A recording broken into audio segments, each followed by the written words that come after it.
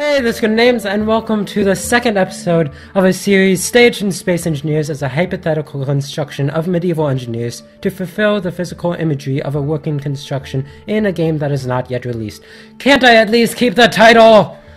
Hurry, 7 videos in, and now is the time to change it to the video.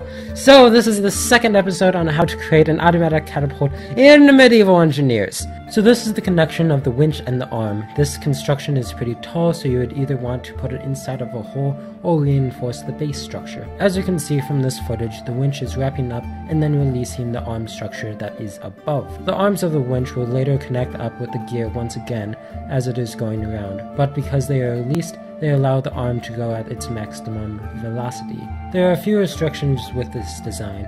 First is the height, obviously, and the second is the power of the source. Ideally, you would have the fastest source of energy that you can find, but with the unstable nature of this whole structure, you may want to keep the speed of the source within reasonable ranges.